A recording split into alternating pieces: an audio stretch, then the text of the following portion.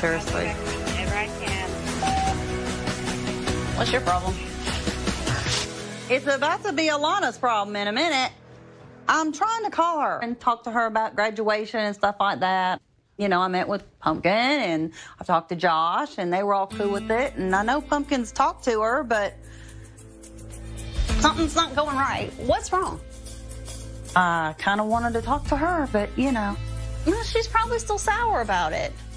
Wasn't like we didn't want to be there. No, Lord it's not like we knows. didn't want to be there. But she is a teenager. Yeah. I understand her being mad. Totally understand it. If she decides to go to Colorado, I don't want her to go away, and this still hasn't been settled. I thought everything was okay. Pumpkin was going to talk to her. Everything was great. But now I get, you know, voicemail and no answers to text messages. I mean, come on, Alana. I love you, girl. You know I do. I need her to pick up the phone. I need to find out where she's at or something, and Well, you know it where just she's bothers at. me. Well, I know where she's at, and but you know when who's she's around there. her.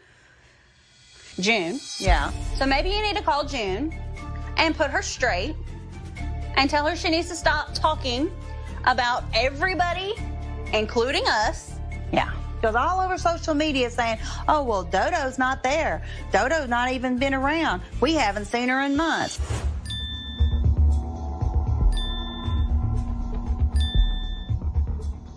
I mean, I know Alana is seeing everything that her mother is throwing out on social media about me. I mean, it's got to be getting in her head.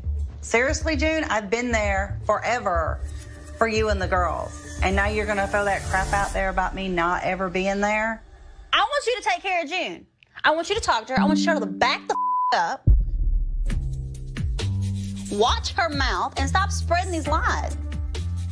Put your big girl panties on and go handle it. I ain't got nothing but big girl panties.